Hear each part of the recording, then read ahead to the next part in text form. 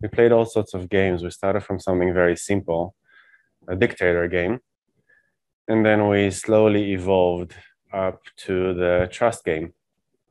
We skipped one game in the middle where I was supposed to introduce a judge to the ultimatum game. But I think we'll get some more interesting stuff on this sort of thing today. Judge is a bit like making stuff public, or only the judge has the ability to punish you. So today we'll have one level higher. Some of you already talked about this one level higher when you said things about prisoner's dilemma. Course summary, if you still don't remember or don't know what this is, you're welcome to check this out. To arrive here, I went through my website, teaching courses, went on this, opened the Open Science Framework, and then went to Force. If you want to see the slides and know everything that we're going to do in advance, you can go through here. Plus, there's the class handouts, and I'll give you the URL soon, or you can just find us on the Open Science Framework. But everything is shared on the Open Science Framework. So at any time that you feel like you want to know more, go back, visit tutorials, videos, lectures, everything is there, both from this year and the previous year's tutorials. Another thing that you can do is it's on your syllabus. You can go to the other course, the Advanced Social Psychology, to learn more about open science and why are we doing RRR assessment. What is this replication? What is this registered report? Why are we doing all of that? I won't be going into that in detail here. You are here for judgment and decision making. But this will give you a hands-on experience looking at an original article, a classic in our literature, to understand what is the methodological design, and then see one of our replications. So students like you who worked with me in previous semester, or a thesis student that have done projects with me, just like the ones that you're going to do now. So in the next semester, somebody will be looking at your own projects and doing assessments for that. So this is how we have checks and balances from every direction in order to increase the trustworthiness, replication, reproducibility of our science. So this is the way that we get to know judgment and decision making. All right. For your RR assessment, we'll also make an additional announcement. But first of all, you have your syllabus. So go and make sure that you've read the syllabus. So the first RR assessment is a team project. So there's no use yet for the two groups. You're all working together. So Christy has assigned a Google Doc for you. Everything that we do is on Google Docs. It's very important that you work on those Google Docs. So don't make like a duplicate, or don't download this and work on that. Work on the Google Docs. This allows us to see who contributed what, to what extent, and also come at any given time to give you some help. If you're working on something, on your own projects, and you're thinking we're stuck, we don't know what to do with this, you can always tag us. So you add the strudel, and then you add my email or your TA, the assigned TA to work with you. And then we'll come in and we'll have a look. But of course, any question that you have at any time regarding this assignment, you can post on Slack. We have 2 tutorials from the previous semester by Christy and Kit. And then there's a tutorial on effect sizes. What is an effect size? How to calculate this? A lot of R code.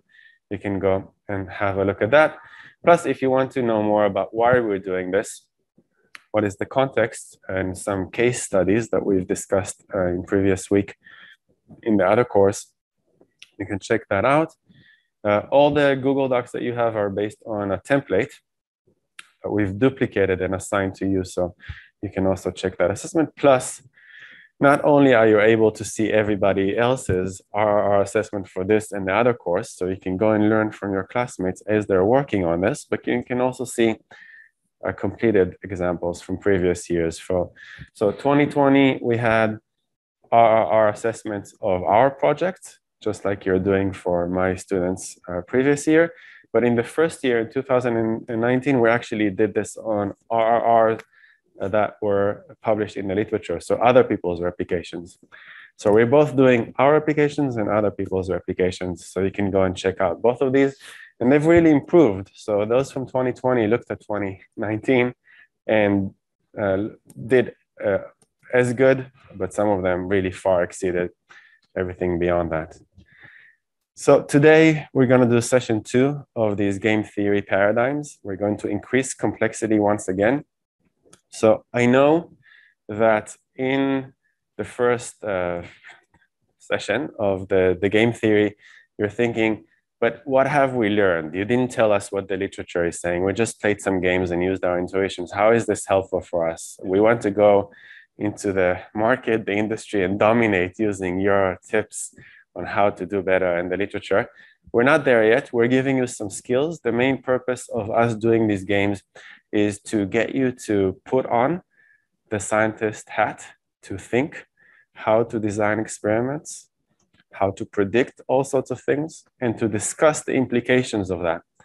So last week was the foundations for this week, and this week is going to be the foundation for next week, which is where I will start sharing some of the literature with you. Even today, I will show you some scientific articles, which I find to be somewhat interesting and even funny about what we do. And we're going to play some simulations and games. I'll show you some really nice games that people designed online in order to get you some intuitions on how to use these games in real life, how to use these games when you collaborate as a group, and when you do all sorts of interactions with other people, including myself, including the university.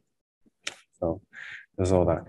So there is a handout. So this is the URL for the handout, or you can go on the Open Science Framework. So you can just like punch this in, mgto.org/JDM week 4, or open this. There is no manipulation here. All of you have one version, so there's no need to overthink things. All of you have like the A on the top. Okay. So open this kind of like in the background, and while you're opening this, don't have to do this just yet. I'm going to go through a reminder and an elaboration of what we did last week. So we have this Homo economicus person who is 100% rational and focused on money as an incentive. So we know this person, and he represents the neoclassical economics model where everything is rational and everything is well-known. There's some assumptions that we need to discuss. All of these are kind of laid out here. Last week, I just presented the person and I let you assume everything that you want about this person. But the standard economics models assumes that everybody is fully aware of all the options that they have. So you can already think for every assumption, is this realistic or not? Do we really know all of the options that we have? So we assume all information is free. We assume that all of us are able to access the information. We assume that all of us are able to understand the information, and then that we are capable of making a choice among these things. I think every step of the way in this sort of mega assumption could be shown as false, according to a lot of things that we know about psychology. So we can discuss a lot of things about that. People can always and consistently rank their options in accordance to their preferences. So not only can they choose the one that is preferred to them, but they can say this is the first, this is the second, this is the third. It's kind of like very strong assumptions about people's ability to process all that information, and that they will always choose the option that they like best. So we can think of all sorts of circumstances where we choose things that we don't like to do. Perhaps the thing that we want to do right now is not be here and go play whatever, but we're here because we have other goals in mind and other things that we would want to do, even if the other one perhaps is more fun or higher preference like, but is more focused on short term rather than long term. So all sorts of assumptions. People act with full information, full knowledge, both of the external environment and the internal of what it is that's driving them. So the assumption is that people know their preferences. Do you know your preferences?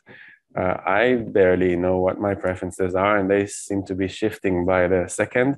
So do we have stable preferences? Are they stable over time, age, and different things that we encounter, and that there's this assumption of rationality that we choose the best option. So to introduce all these things in a much more appealing way than me just reading slides to you, I'm going to show you Dan Ariely. We've talked a little bit about Dan Ariely, but this is a person who you'll meet quite a lot first this week. He has at least one more video, I think, coming up in the future.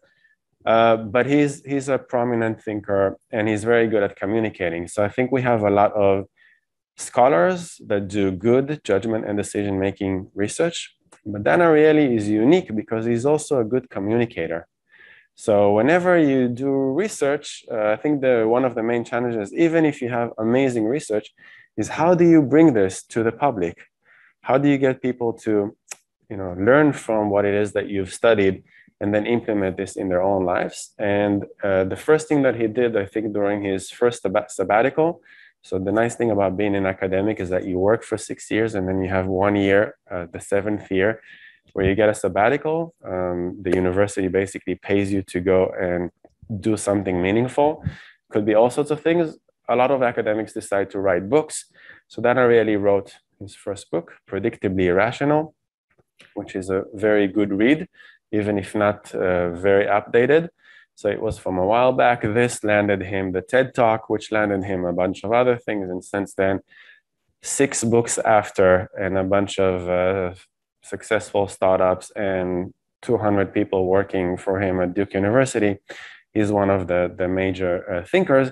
And I think his appeal is really in bringing, coming across to people in the field, practitioners, and of course, students like yourself, to be able to communicate very complex ideas of judgment decision-making very clearly. One more thing I want to say about Dan Ariely. So a lot of interesting things. He brings his own experiences about what is pain, how to deal with pain, what is the right thing to do in medical circumstances into, his research in judgment decision-making. So this is Dan Ariely.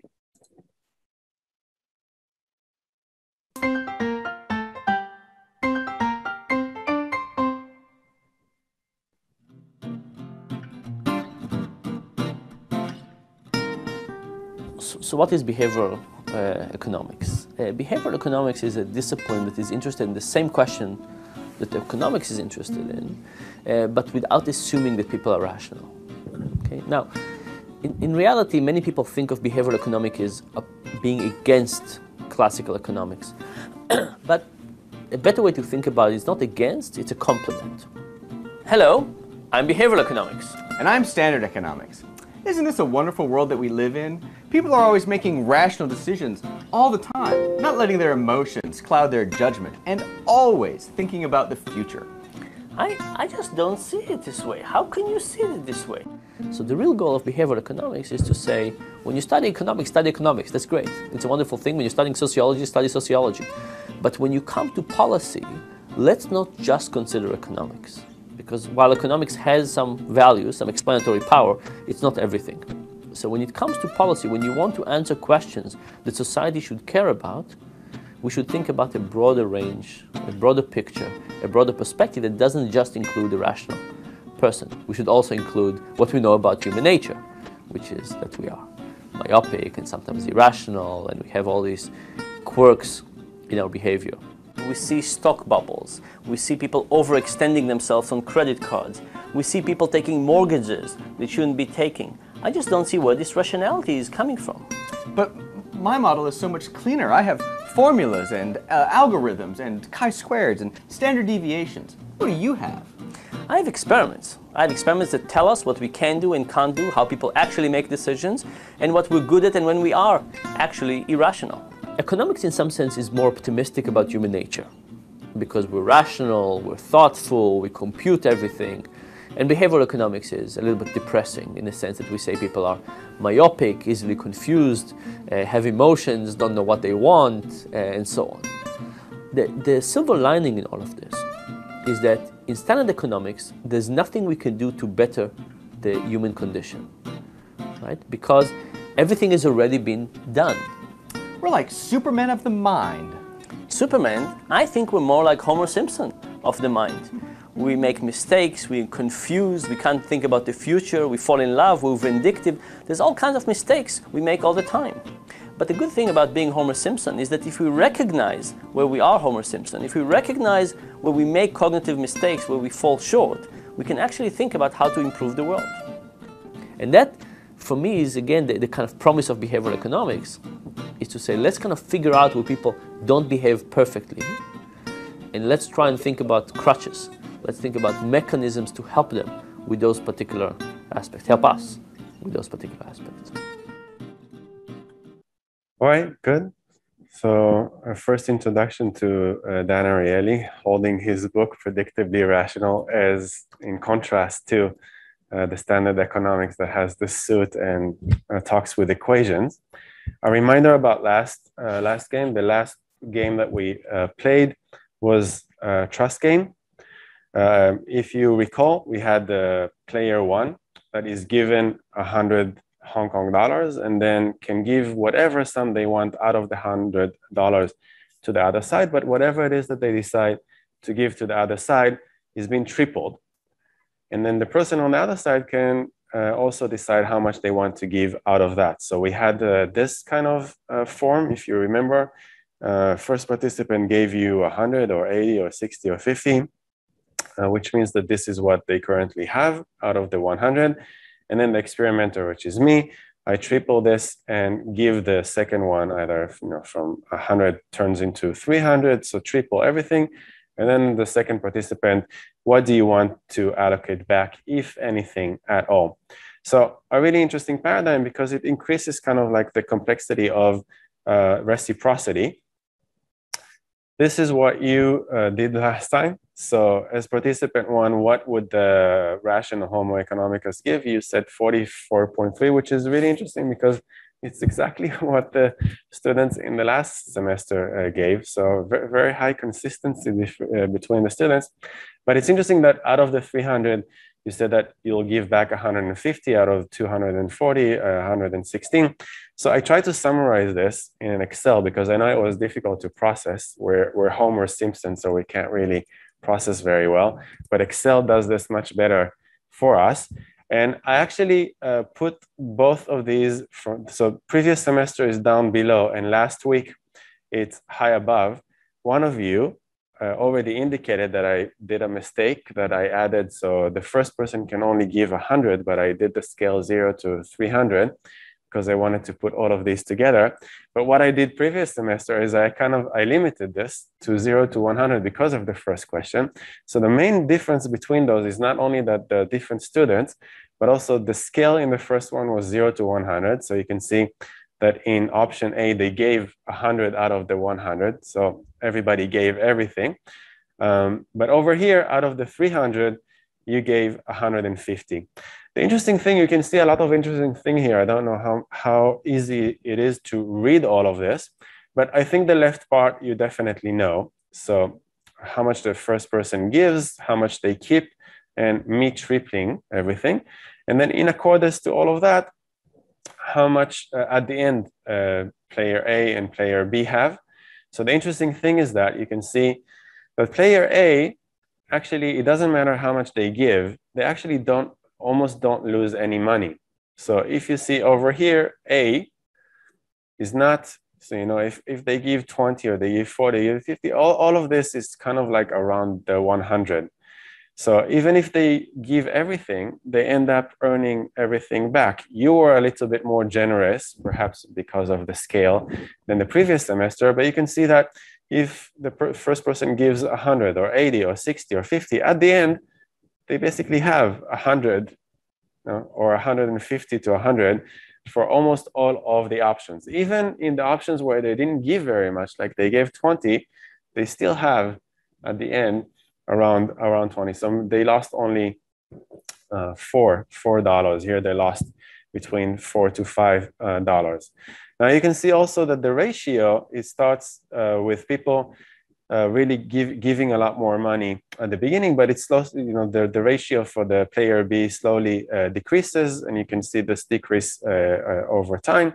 So the two factors that we want to look at is the combined of how much both of them gave together. So of course, the maximum pot is 300. So when the first person gives 100, it's tripled, so it's 300.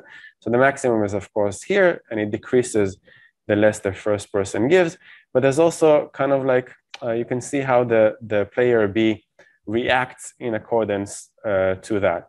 And it's pretty amazing to see that player B, you, rarely punishes player A for what it is that they do.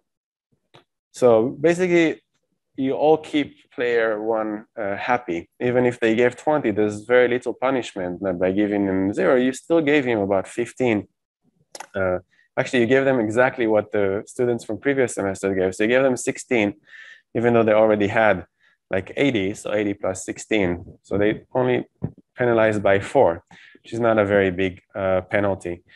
So it's really interesting the way that player B reacts to player A, because we would have assumed that, you know, in a social interaction, we would punish the first one for not allocating much, but we don't really do that because generally we're nice people. Even if the player A is not somebody that we know, and this is how we tend to behave here. So afterwards, you can go back and have a look at this and see if you have any interesting insights and what kind of hypothesis you have as a scientist. So for me, it's really interesting. Rather than just, you know, trying to get some insights in the classroom, it's very difficult to process all this information. So what is the ratio and what is the combined, and did he lose or didn't he lose? But then afterwards, I go and I plot everything. I put this into the Excel. I also compare this to the previous semesters. And then I try to see, did I gain any insights from this kind of game? And then how could I make it even more interesting? So previous semester, this is how they answered this. So when I asked them, please rank this, they said the most common one is the trust game, followed by the ultimatum game, followed by the public dictator game. Not really sure what that's about, but the dictator game is the least common of all of these games. So it seems like not only have we increased in complexity, we've also increased in realism. So it seems like the more we incorporate into these games, the more realistic it becomes. All right, so now it's time for us to go to our handouts. Now we increased complexity. We've went back, saw the trust game. We now understand what is behavioral economics thanks to Dan Ariely. Now we can go into prisoner's dilemma. So I'll ask you to go over experiment A. Let me try and open this here and I'll show you what this is about. So in experiment A, we have the very classic prisoner's dilemma. 2 criminals have been arrested on a suspicion of a serious crime. The police have found contraband on each of them that will lead to lesser charges. But in order to convict the 2 in a serious crime, they need a confession for the serious crime. The 2 criminals are being detained in separate rooms, have no knowledge of what the other person is saying. The possible outcomes are summarized as follows. Now we have 2 versions, version 1 and version 2. It says, if you're one of those players playing against a classmate, somebody here, and I will try to match you together randomly. So I ask that you punch in your preferences, and then I'll ask you, what did you punch in? So in version 1, if player 1 cooperates, doesn't confess, player 1 defects, player 2 cooperates, player 2 defects. And you can see that cooperation leads to both of them receiving 1 year. Mutual defection leads to either 5 years in version 1 or 2 years in version 2. And then if one person defects and the other cooperates, then the person who defects gets freedom when the person who cooperates actually gets 10 years or 3 years. So have a look at this payoff, and then I'm asking you, for version 1 and version 2, would you cooperate or would you defect? Then the question that I have for you is, did you answer differently for version 1 and version 2, and why? And then what do you think the homo economicus strategy here is? So if you're an economist and you follow all the assumptions that we went through, what would you choose here? And then what do you think most people would do? Okay, so given that this is somebody random that I'm going to choose here, and you don't know who that person is, and you need to choose whether to cooperate or defect, what is your main answer? Okay, so we have 4 of you. And before we discuss the actual results, let's have your predictions. What do you think will happen in this case? What do you think your classmates would be? Let's start from the Homo economicus. You know what would the Homo economicus do here? What is the rational thing to do? Okay, so Homo economicus defect on version 1, which is different from version 2? Yeah. Okay. Agree with this? No, I think there are only defect on both. Defect on both? Okay. I don't think the scale really changes anything. Okay. So we'll come back to why you think the version 2 is going to be different. Do you agree that the Homo economicus, the rational thing to do here is defect? The most reasonable thing. Preventing the most loss. Yeah. And that would explain why in version 2 you think it might be different. Okay, good. Actually, there's a Nobel Prize waiting for you if you get this, because somebody who figured this out received a Nobel Prize and even a Hollywood movie after him. Which? A Beautiful Mind? Oh, well then, what's his name? I forgot. Oh, okay. Have you? Oh, wait, not the other guy. The guy with the... How many of you watched the movie Beautiful Mind? Yeah. Well, he's schizophrenic. Yeah, the guy with the schizophrenic. The guy, the schizophrenic. Anything else you know about him? Nash, the Nash equilibrium. Oh yeah, that, yeah. Yeah. So he's one of the first who modeled an interaction where there's other people and whether you cooperate or you don't cooperate. Do you remember from the movie what his insight was? He almost killed his child. That's, yeah. I don't think that's what he got the Nobel Prize for. Okay. So what did he get what is the equilibrium? What does it mean? So he was trying to say, what would the rational person do? What did he find? It's a little bit, it's kind of like following a little bit of your logic. So you could have, if you were just born 70 years ago, you could have like headed towards the, so your logic is a little bit different. You said that both of them defect. What's your logic? Maybe you're closer to the Nobel Prize? No, What was your, I'm trying to ask, what was your logic by saying that they're defecting? Yeah. I think that Perhaps it's the same as Nash's. by defecting, that's the only way you're gonna get complete freedom. So that's the ultimate goal, right? To get complete freedom. And let's say, but wait, let's just clarify. When you say complete freedom, you mean 0 year. No. What do you mean 0 year? That's what it says, freedom, right? Like no jail time. Oh, freedom, no jail time. That's what you mean? What? Okay. Okay. So he's looking at the loss, and you're looking at the no. Freedom could be the freedom to choose. That's how I interpret it. You say freedom from jail. So you're looking at the loss, and you're looking at the possible. Yes, exactly. Okay. So it's different from his in what way? In that, his is more focused on negativity bias and loss aversion. And you're like, what's the highest chances for me to not spend any time here, any time in jail? And also, like, so if we both cooperate, we both have to spend 1 year. But like, if I don't know that person, like, I don't care about whether he gets 10 years or 5 years. So of course I'm going to defect. You know, if I'm a jerk, that's the whole. That's all I answer. Yeah, Homo economicus is not worried about being a jerk. It's not a big problem for the Homo economicus. He wants to be right. But a lot of the times, being totally quote unquote rational, it's actually very exploitative of human nature. So I think that's kind of a. But it could also like fire back, right? Bounce back at you. Economicus wouldn't even care if he got 5 years. I mean, it's a risk worth taking. Yeah. Okay, good. So we have like two different strategies. So you kind of like agree and come to the same conclusion in version 1, but in version 2, that's where you kind of deviate. Is there any other way of looking at this? Yes, please.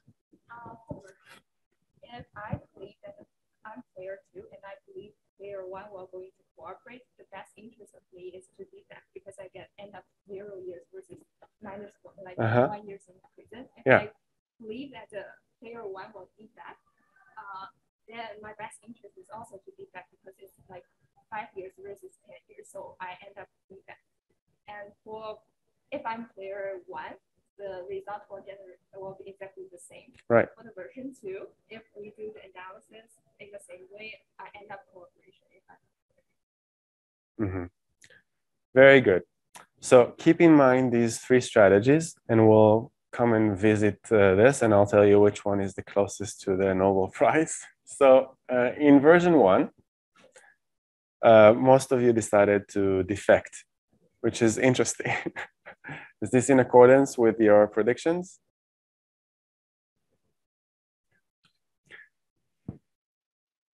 Okay, so without going into too much detail, how does having a second round influence by the first round? What is the change between having a one-off and having two iterations? It gives you a kind of a view of whether you can trust that person to cooperate. Okay. Can you elaborate a little bit? So yeah. If that person cheats, I mean, defect, yes. During the first round, yeah. Then you could be sure that that person probably will cooperate with the second round. Also, defective will also like protect yourself and prevent yourself from getting a tenure. Okay. Sure though. Let's say if I see that he defected in the first round, I'll cooperate in the second round, and then he might see that, oh, I cooperated, and he might change his option. So what was missing in his answer? And then you are saying that I would change to definite defect. Yeah, so you were focused on what you saw on the other side, and you're saying, I also was there. I also acted in a certain way, and I am signaling all sorts of stuff. So perhaps he defected, I cooperated. In that case, what would happen in the second one? So like the one according to his interpretation, it means that the person would reject again, right? Yes. You're saying in this kind of case, what would happen? I'm saying that the other person might see that, oh, that person would like to cooperate. I also want to cooperate. But that kind of logic can also stack, right? So it's just an infinite loop like this. It's basically a very complicated version of rock, paper, scissors. Exactly, yeah. Why is it rock, paper, scissors? It's just an example, but it's like I'm predicting what you'll do, and you're predicting what I'm predicting I'll do, and based on that, I'll do something, and then just keep on. Doesn't that just blow your mind? We're gonna do a simulation of this, endless rounds. I didn't think that would sound like would be during. But it sounds like it doesn't change your view of what might happen. What do you think is gonna happen? Depends heavily on what the person is. It's probably extremely complicated, like calculation. Yeah. Okay. So let's try. Let's leave the complexity aside. Give me two types of strategy. What kind of strategies do you have? You're saying if the person defects, I defect. Is that a strategy? If the person defected in the first round, I'm going to defect in the second round, right? That's a copycat strategy. Oh, we're using fancy. Yeah. Okay. Good. We'll come to this. Okay. Which game did you play? Oh, you play. Okay, we're gonna show this. It's a wonderful game. I saw the icons. Yeah, I know the. Yeah, it's terrific. Good copycat. Any other strategies? I remember the strategy depends on the situation. Don't let them. Can you just share with me another strategy before you tell them what the strategy is? They do like a certain pattern for 1/3 of the period of time, and then modify your strategy based on that. I think there was something along that line. You're trying to remember what others are saying about this, but I'm asking what are you saying about this? What kind of strategies do you see that you can do here? Let's try and simplify this. Don't tell me which one is the most optimal. I'm just saying, give me a strategy. Okay, always cheat first, unless the other person cooperates, then you cooperate. Okay, give me one. Okay, you give me one. What would you call this? If you good, I good too. Perfect, terrific. I like this strategy very much. Good. If you good, I good. Okay, yes. Perfect. Other strategies? Predict other ones. What we'll do, and then I'll predict how? You had the first round. What would you do with it? And maybe if he see I defect, then I think he will also defect. Then because he will defect after seeing our defects, then I'll defect afterwards. Let's try and simplify this. Give me like a simple rule. If then. I think the end up will become. Did I understand what you said? Okay, yes, please. Start with cooperation until the other person defects. Oh, very interesting. Cooperation until the person defects. When they defect once, then? I'll defect the next one. From then on, okay, you defect until they start cooperating. Okay, interesting. What would you call this?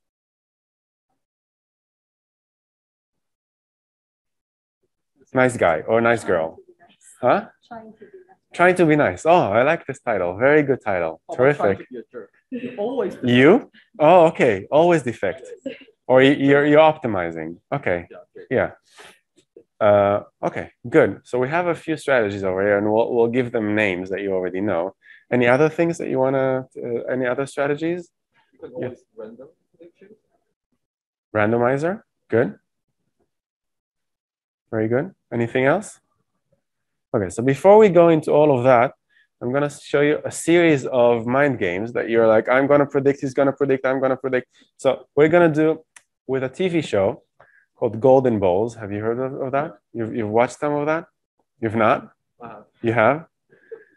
So very entertaining. Before I show you that, I'm going to show you one video. We'll take a break and then we'll come back for Golden Balls. So I'm going to show you about the Nash equilibrium.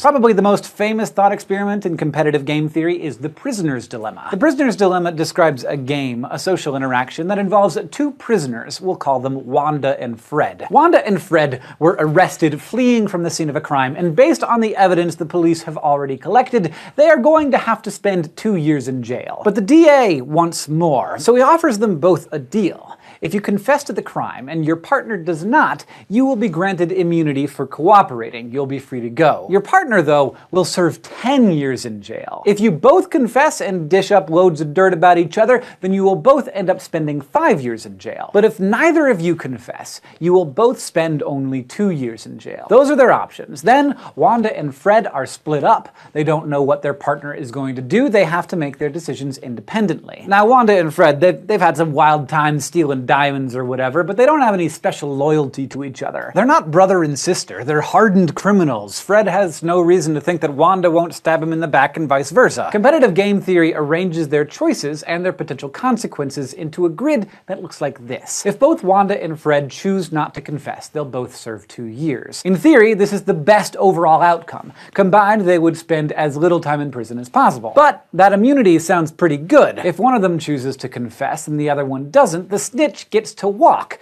Then the math looks like this. That's the problem. Wanda and Fred have no reason to trust each other. Wanda might consider not confessing because if Fred doesn't confess either, both only serve 2 years. If they could really trust each other, that would be their best bet. But Wanda can't be sure that Fred won't snitch. He has a lot to gain by confessing. If he does decide to confess and she keeps silent, she's risking 10 years in jail while he goes free. Compared to that, the 5 years they both get for turning on each other doesn't sound so bad. And that is game theory's solution. They should both confess and rat each other out. So right now you're thinking, wow, game theory is a jerk. But it actually makes sense. That square in the grid where they both confess is the only outcome that has reached what's known as Nash equilibrium. This is a key concept in competitive game theory. A player in a game has found Nash equilibrium when they make the choice that leaves them better off no matter what their opponents decide to do. If Wanda confesses and Fred does not confess, she's better off. She gets to walk.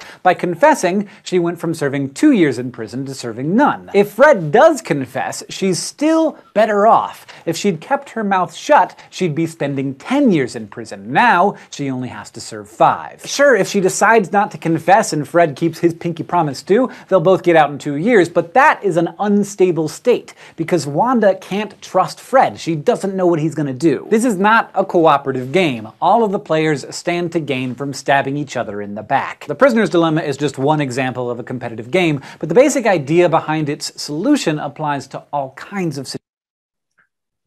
Yeah. So which one of you gets the Nobel Prize? You were kind of close to it, right? Yeah, very good. I just assume that person will. You just assume that they will confess. And then so if I, and then, yeah, it's basically the same. Okay. Yeah, good. You already raised a few things about the factor whether this is the shared crime and your accomplices or whether this is a different crime. So you can think about all sorts of variations of this game. What is confession? But I'm not really sure why they use prisoner's dilemma. Why is this called a prisoner's dilemma? They could have used all sorts of other ways to look at this. Why do they have to be prisoners at all? And there's something very confusing about here. What is cooperation and what is defection? Well, there's the confession and not confessing.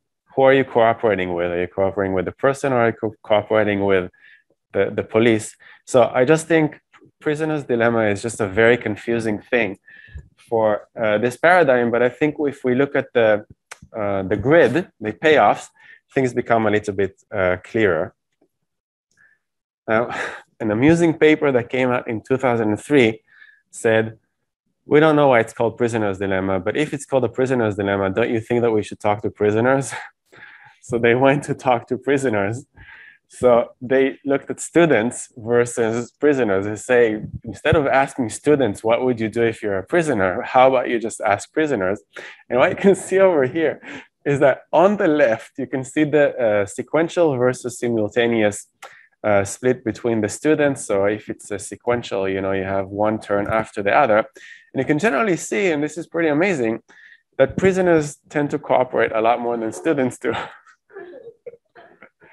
It's a brilliant paper. Sometimes you ask yourself, also we discussed with the Asian disease, like why is this called Asian? There's such a bad naming for this. And prisoner's dilemma is such a bad name for such an important game theory paradigm. And then somebody says, maybe we should just look at what the name actually says, and then looking at prisoners and their dilemma. Brilliant stuff. The cooperation rate among inmates exceeds the rate of cooperating students. Students and inmates behave identically as second movers. Hence, we find similar and significant fraction of inmates and students to hold social preferences. So a lot more people cooperate, especially people like prisoners, who you don't really expect to cooperate very much in order to. So they're more social, but a very specific kind of social circle. So classmates, between yourselves and prisoners, and then you can compare the two and take this to other contexts. All right, so we'll take a 10-minute break. We'll come back and then we'll see some TV shows about how you predict others, who are going to predict you, how you're going to predict them, and so forth. So, time to continue. I really like golden balls because it captures the delicate details of the interaction in the prisoner's dilemma. We'll start from the second one, then we'll move to the first one, then we'll come back to the second one. The second one, I'm going to start with it. So this will explain the rules. Okay, wait. This will explain the rules of the game of golden balls. Then I'm going to pause it, go back to the first one, and then come back to this game.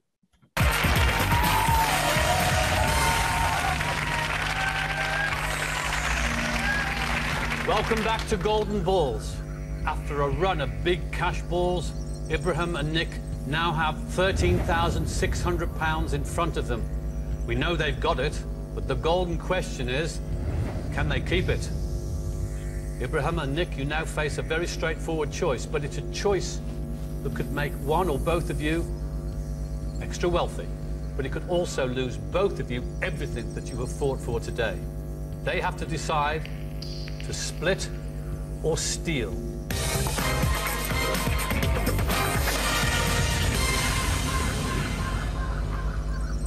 Ibrahim, Nick, you have two final golden balls in front of you, and they are the most important golden balls of the game.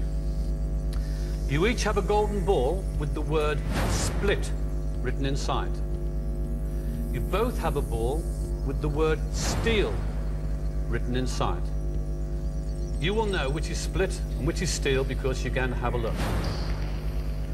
If you both pick the split ball, you split the 13,600 and you go home with 6,800 each.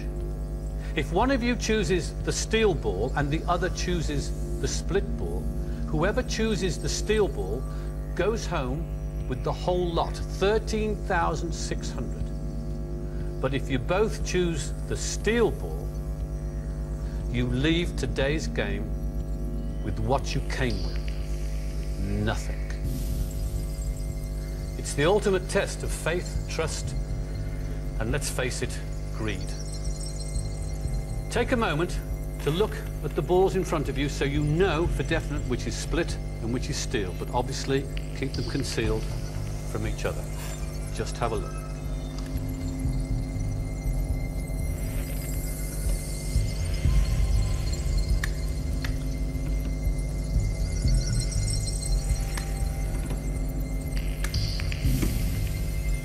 Okay, It's the easiest choice, but the most difficult one. What I want you to do is to spend half a minute talking to each other. Okay, so he explained the rules of the game. Is everybody clear on the rules of the game? It's pretty simple. It's a very simple version of Prisoner's Dilemma. And then they know, of course, which ball, and then they need to show the ball at the same time, and then both of them get the result. And then they have, unlike the Prisoner's Dilemma, where in the separate rooms, here they see one another, and he gives them some time to coordinate. Now, your predictions of not so they're strangers, they don't know one another. This is their first round of engaging one another. What do you think is the strategy here? What do you think is going to happen in this one? What do you expect? Cooperate, defect, both win, both lose? Both will steal and get 0. Okay, any other predictions? That's good, thank you. Cooperate. Both of them cooperate. So, I've seen the video title and I've watched this video before. Okay, so you're always trying to remember what it is that you. Okay, so I'm going to show you this to you. To me, this is the most brilliant ever. This is an amazing way to deal with the Prisoner's Dilemma, which I think most people don't know. But before I show you this, I'm going to show you a different one. I think I just came up with that. Sorry? I think I just came up with that idea. With which idea? Wait, before you tell me this, I'm going to show you one more, because I want you to see the kind of interactions that you might have. But good, I want clever ideas. Now, in this interaction, the woman, this is already, they've had an interaction before, so they already had a sense of knowing the other person, and she is very, very worried. Before I ask you to choose, that he is going to cheat her again. So he has a reputation of defecting, and now let's see how she deals with it. What do you see in their facial expressions? What do you see? Any observations? Yeah? Because she cheated before. Yes? So she does not trust him at all. Uh-huh. Because the worst scenario is just they have nothing. Uh-huh. Both of them get nothing. Right. So I think the girl would choose steal with. Okay. Yeah. What did you make of her facial expressions after she did this?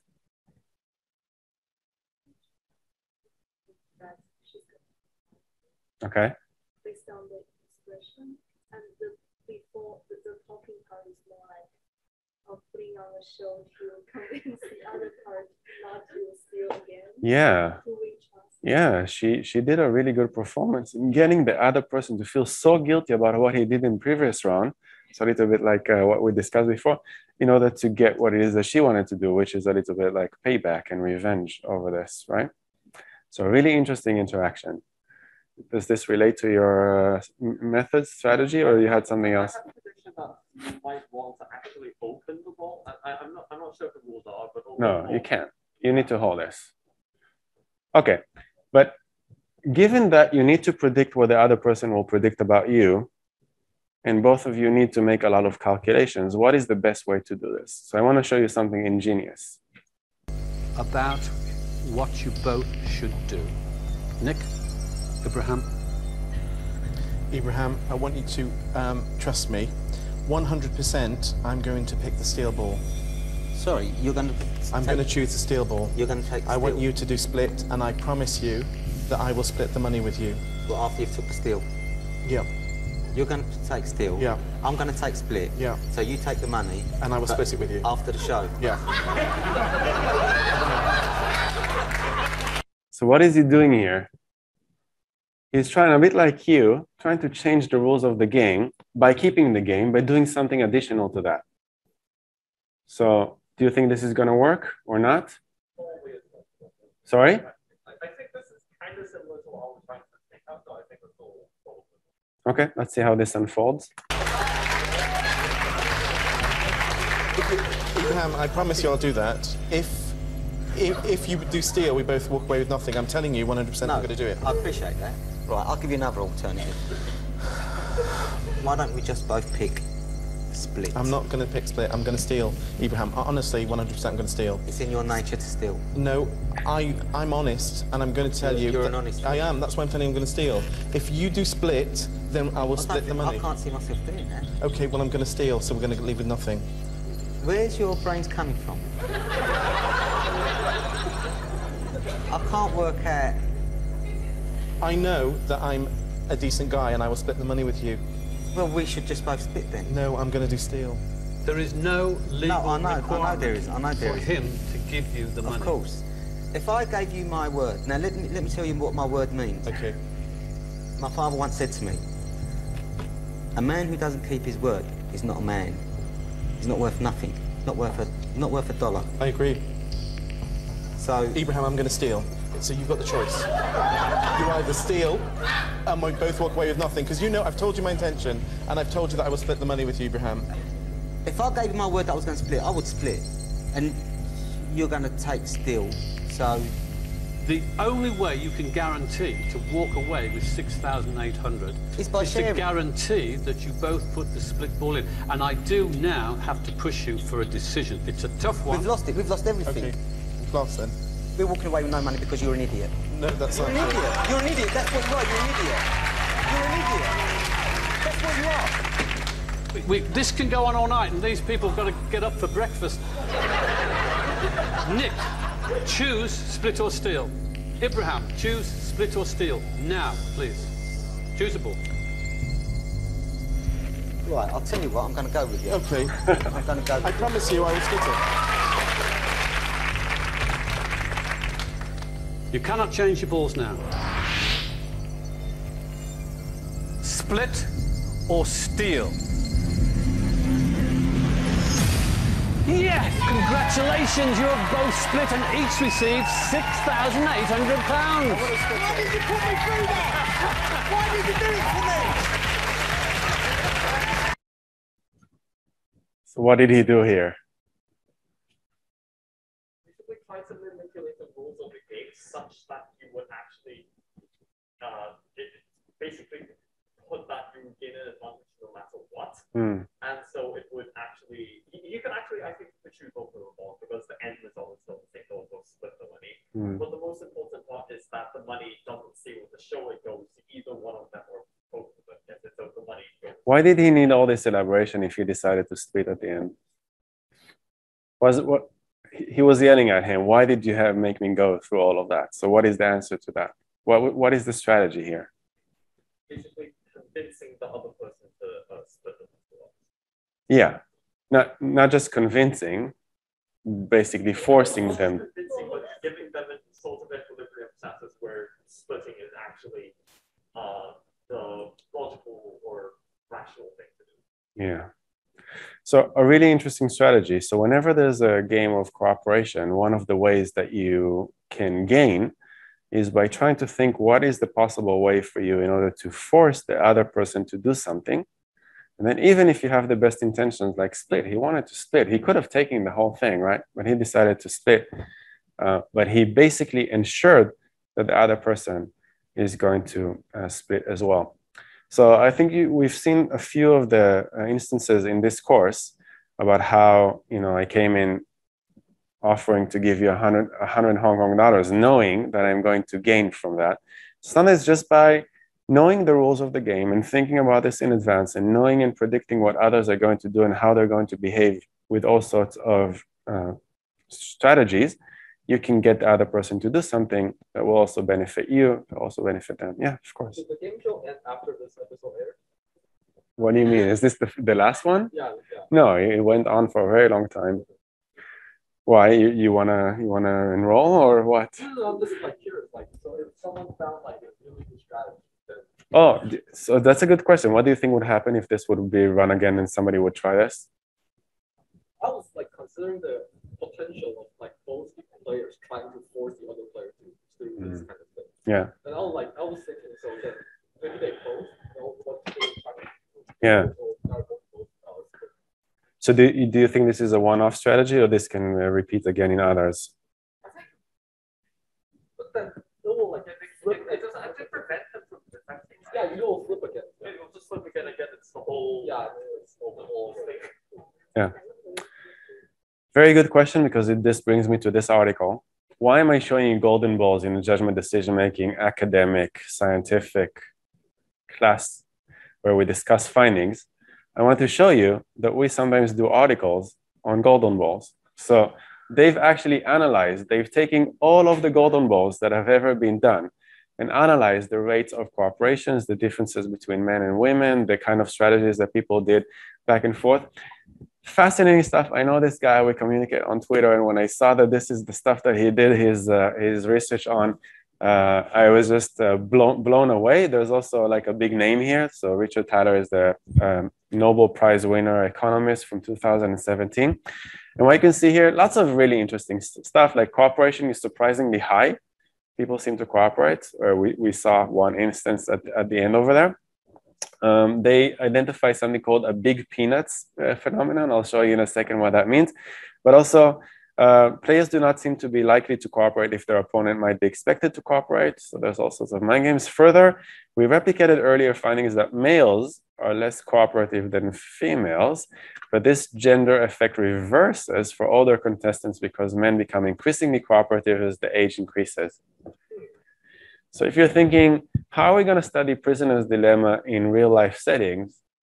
TV shows, that's one way of doing it. So I think that's brilliant. So when you're thinking, okay, I'm watching this TV show, there's not much that I can learn from this. Actually, we learn a lot from this because we can aggregate many, many instances of this show running for a very long time. And then you can see, for example, cooperation. So if the stake size up to 100,000, cooperation rate really decreases. So at low stakes, this is the big peanuts. At low stakes, people cooperate because it's not a big deal. But on the high stakes, it seems to reduce slightly lower than the 50% cooperation rate. So that's really interesting way of looking at this. But also, if you're interested in demographics, so individual differences, males versus females. So this phenomenon, so the males are the darker one, females are. So you can actually see the rates of cooperation among those with the different ages. So really interesting stuff over there. Now, yes, please.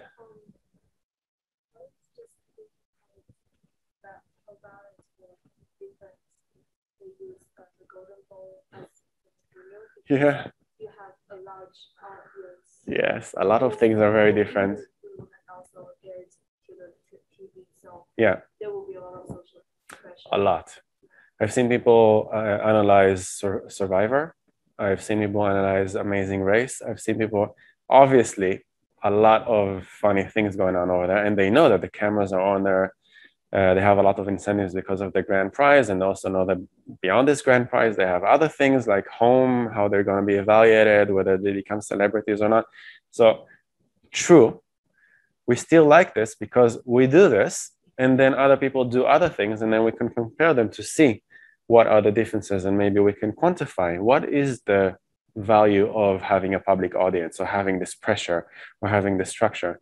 So the more that we can do on what's available as a data set, both in simulations like that in a TV show or in reality, then we can see consistency, how robust is this effect. But you're very right that it's very difficult to generalize from here to what people do in real life situations. Well, another issue with those kind of TV shows is that they usually like manipulate so that the contestants that are more popular with the audience. Yes. Stay yeah. for longer, right? Yeah. The TV in Golden Balls and Survivor and Amazing Race, they manipulate a lot of factors in there, which we don't have any control over, but we can code. So a lot of the coders actually put this into what you can observe, what you can see, not the stuff that you know from, behind the scenes, but you code the kind of interventions, and then you see whether this has an influence or not. So whenever we do a meta study, we can code all sorts of influences. Even things like what day of the week is it, what month of the year, or all sorts of things that they've changed in the way that they've manipulated the settings between the two people.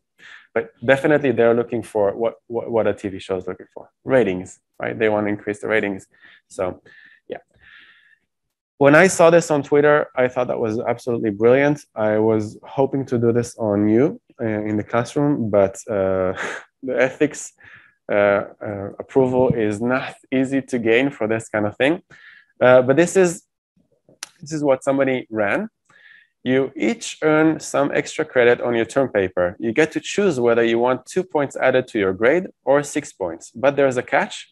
If more than 10% of the class selects 6 points, then no one gets any points. All selections are anonymous and the course grades are not curved. So you can choose how much bonus points you want. You want 2 or you want 6, but if there's more 10% that want 6 rather than 2, then nobody gets anything. Why is there What is your response? What do you think would happen with this kind of setup? Sorry? No one gets anything. Why?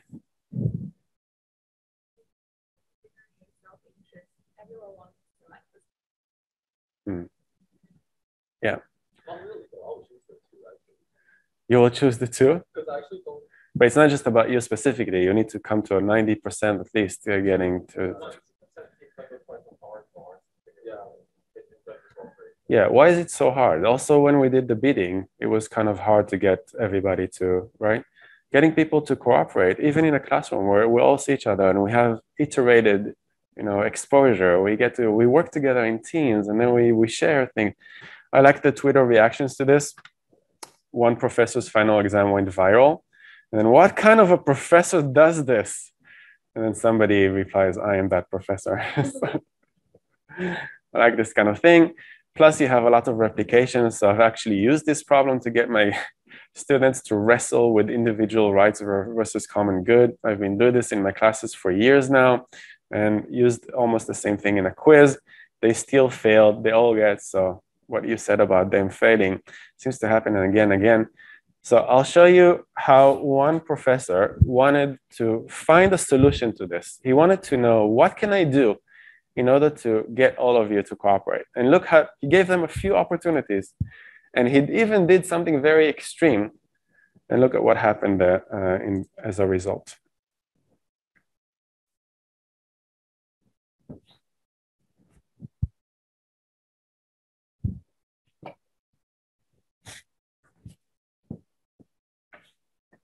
So if everyone chooses collude, all the students get 10 bonus points on their final exam.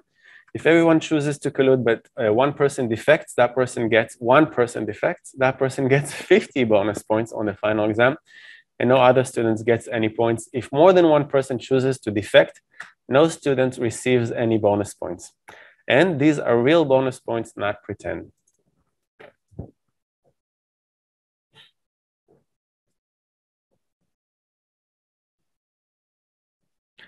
There are 550 students in the class, and they have eye clickers. This is how they vote. So this is the first vote. It'd be nice to have 10 points in the exam. It'd be nice to have 10 points, huh? The problem is that 50 is much better than 10. Can you see what happened? So you've got 36 over here that decided to go for the 50 points. And this is more than one, therefore nobody gets anything. So about 7%. You guys want to do it again? Yeah, sure. All right. Do you want to talk among yourself or something before you do it? Or you just want to go for it?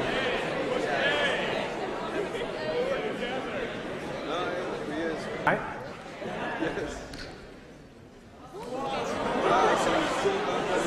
Better. You convinced 4 people to collude, right? That was an improvement. You want to do it again? How to solve this? He's going to ask them for one thing before we do it. Anything? Yes? Yeah? Well, yeah. Okay. You want some people here want people to go for A. What do you want? Did you catch that? He told them to trade the clickers with somebody else. So they're not even holding their own clickers anymore. Let's see what happens. Pass your clicker. He's suggesting that we pass your clicker to the next person and see if that works. Would that work? No. Why? It's 550 just to take something, will just be an asshole. Are you that asshole? Like 5. You want to try that? All right, let's try. So you don't have to try, but make sure you keep track of who you're giving it to, right? So if you want, why don't you trade clickers with the person next to you? Try clicker with the person next to you. And pass your clickers. Now, if you pass your clicker, there's no reason why you should defect now. So the chances, I think, should have been a little better, right?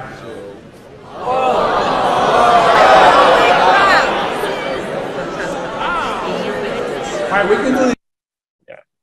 So I think still 11 people. Was it 11? 11, yeah. So, yeah. So, and not just one person, like 11 people. Still, even if it's not their own clickers, they choose to defect in this kind of situation. So, some fun stuff that you can do with this, but it really shows a lot of stuff about human nature. So, when the situation is extreme, and you have a very large group of people, not just another person, but when you increase the pool, so you can already think of all sorts of research questions that you can pose on how many people are involved in this kind of dilemma. So fun stuff. Game of trust. This is the one that you were talking about. Okay, so we're going to show you what. Another way to solve that problem. Yeah. It's that you trade clicker and then you ask everyone to line up and then go onto the stage and then show everyone which option you click, or else you'll be a hassle.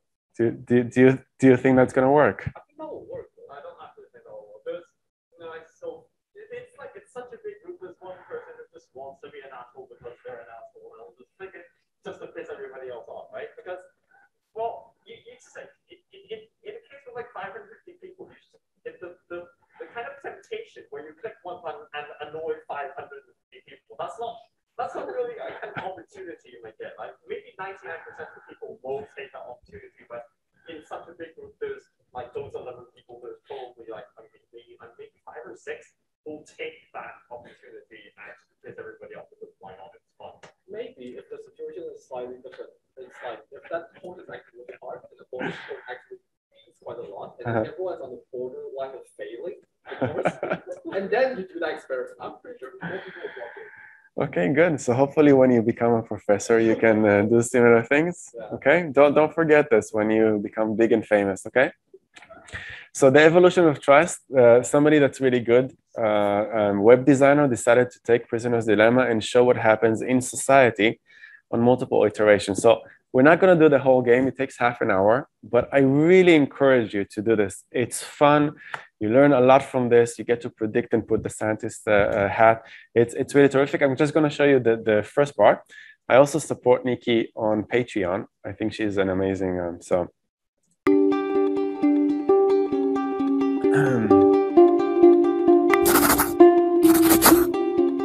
The game of trust. You have one choice. In front of you, there's a machine. If you put one coin in the machine, the other player gets 3 coins, and vice versa. You can both choose either to cooperate or cheat.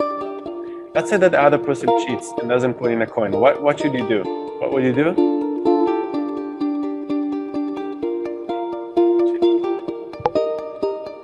Exactly. Why let the moocher mooch off of you? If you cooperate and they cheat, you lose a coin and then they gain 3. However, if you both cheat, neither of you gain or lose anything. Score 0-0, therefore, you should not cheat. So you can see the kind of trade-off that they're talking about over here is a bit different. But let's say that the other person cooperates. What would you put? Right? Sure, seems like the right thing to do. Or is it? Because both of you cooperate, you both give up a coin to gain 3. But if you cheat and they cooperate, you gain 3 coins. Good music and everything, but I feel I need to shout. Therefore, you should still cheat. How about more than once? Now, let's play for real. You'll be playing against 5 different opponents, each with their own game strategy. So you came up with at least 4 over here, right? With each opponent, you'll play anywhere between 3 to 7 rounds. Can you trust them, or rather, can they trust you? The first one, real move, choose wisely. What was your strategy that you said before? What should I do here? Pick your first real move. What should you do? Yours was quite simple. What did you say? Okay, so cooperate. Okay, let's go with this. Pretty straightforward. Okay, so 2-2. Keep cooperating, right?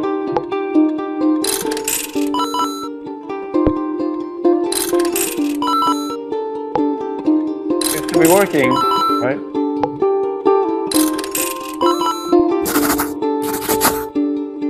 second opponent. We'll keep doing this, okay? Cooperate. Should I keep cooperating? We're saying from now on, cheat. And then what's the next one?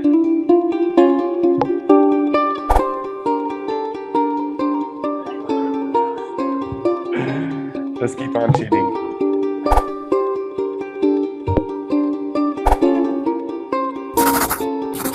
Another one. How about here? Cooperate.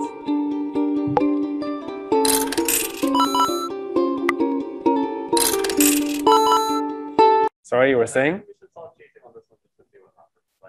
Okay. Yeah. For the next one, we'll do it. Okay.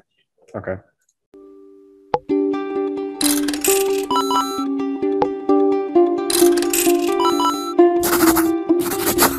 Okay, we'll start with cheating then.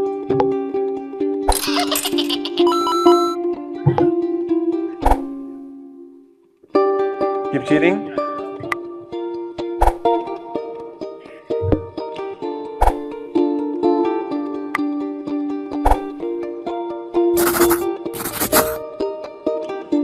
So what did this opponent do? A little bit like what she did, right? First cooperated, then you started cheating, and then they cheated, right? Okay, what to do here? The last one?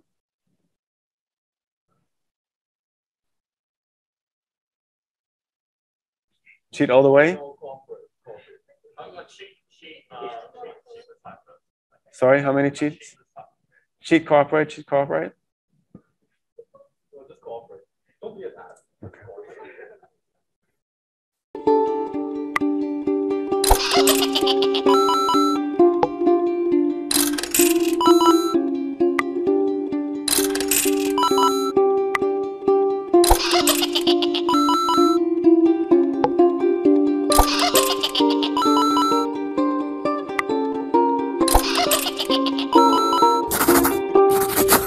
Okay, so here we have the different characters that we've just faced, so you get to learn about them. So we've had the copycat that you already know. So I start to cooperate, and afterwards I just copy whatever I did in the last round. You did in the last round, sorry. Always cheat. So we've had like the always cheat strategy. We had the always cooperate strategy. The grudger, listen partner. I'll start cooperating and keep cooperating, but if you'll ever cheat me, I'll cheat you back until the end of time. And then the detective, first I'll analyze you. I start cooperate, cheat, cooperate, cooperate. And if you cheat back, I'll act like a copycat. If you never cheat back, I'll act like always cheat. Huh. Okay. So what happens when they go against each other? You can go and you can play with this. There's lots of interesting stuff over here. But this is, for me, the ultimate game theory simulation. So I went just to show you how far this goes. Now let's our population of players evolve over time. Here's a 3-step dance: player tournament, eliminate the losers, reproduce the winners. So you can see the ecology of this and what happens in society when you have different players, which is amazing. I've never seen this kind of thing before. I've seen academic papers on this, but I've never seen like a really nice simulation. And then repeating things. So say that we start with the following populations of 15 always cooperate, 5 cheat, copycats, and all this. What is the right bet on who is going to win? So among these 3, all cooperate, all cheat, and copycat, who's going to win? Sorry? Copycat? Yeah. So yeah, copycat did not win, but at least they didn't do as badly as always cooperate. They got eaten by the always cheat. Isn't that a sad reflection of reality? Always cheat still keeps growing at the expense of always cooperate, and now the always cooperates are dead.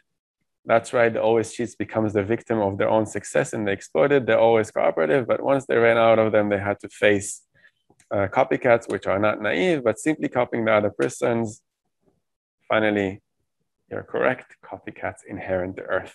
So it's really interesting to see this kind of thing. And then they introduce the grudger and the detectives. So we keep going. There's a copy kitten, there's a simpleton, and there's a randomizer that somebody said before. So really interesting stuff. The last thing that we have, just in time, is the value of trust. So I'm going to show you Dan Ariely discuss trust a little bit, how to increase trust. trust my friend, let me rat on them as well. And often what you have is that both people rat, each of them get 5 years, but if they could only trust each other, life will be better.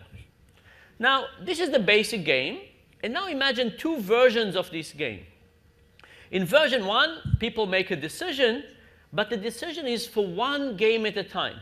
I play 1 game with you, then I play another game with somebody else, and there's never building up games. It's 1 game at a time. In the second version, we play many games with the same person. What's the difference? Here's what happens. In terms of results, when we play with strangers, most people rat most of the time, right? Not ideal, but that's what people do. When we play with people the same over and over and over, we cooperate much more. We remain silent much more. But this is not the end of the story. When you think about how these things progress over time, there are kind of 2 periods. When people know that they're going to play with the same person over time, they start by cooperating much, much more. But as they get toward the end of the period, they stop cooperating. You see, in the beginning, we have time to build our reputation, to build a long-term game. But as we get to the end, it's as if we're playing the 1-period game. So we actually have these 2 periods, and the effect is much, much larger in the beginning, as we build long-term relationships and as we build reputation. So we start by cooperating, and then, sadly, as the relationship comes to an end, we start defecting. As an analogy for this, you can think about marriage. You start very happy, you cooperate, then you say, we're going to end this thing, and you start being nasty to each other. So how can we increase trust? 2 lessons are it's about long-term relationships, and it's about building reputation. Okay, so that's pretty good. Travel's Dilemma, we really don't have time for. And the last part, I just want to show you that Prisoner's Dilemma, the demonstration here, that Prisoner's Dilemma is actually a part of the Traveler's Dilemma. So you can go and have a look at Traveler's Dilemma. But basically, it's Prisoner's Dilemma here, 2 by 2. A Traveler's Dilemma is just like multiply this by 99 and get from 2 to 100. And then you have a very, very large set of considerations of what to do. And then it's really interesting to see what the Nash equilibrium is for that. Finally, I'll show this in the beginning of the next class about Dan Ariely and the value of trust. So that kind of summarizes the issues of trust and game theory. Hope that you got the basics of how to model these kind of things, the kind of academic articles that you can write about TV shows or about prisoners and how they do Prisoner's Dilemma. So a lot of things that you can take away from this. It's not all kind of experiments. There's other ways of doing research. Lots of interesting ideas of how to take something as simple as game theory, trust game, dictator game, and take this into real life and experiments and interesting insights about mankind, trust, cooperation. If you have any questions and you want to talk more, I'm going to stay here for five more minutes.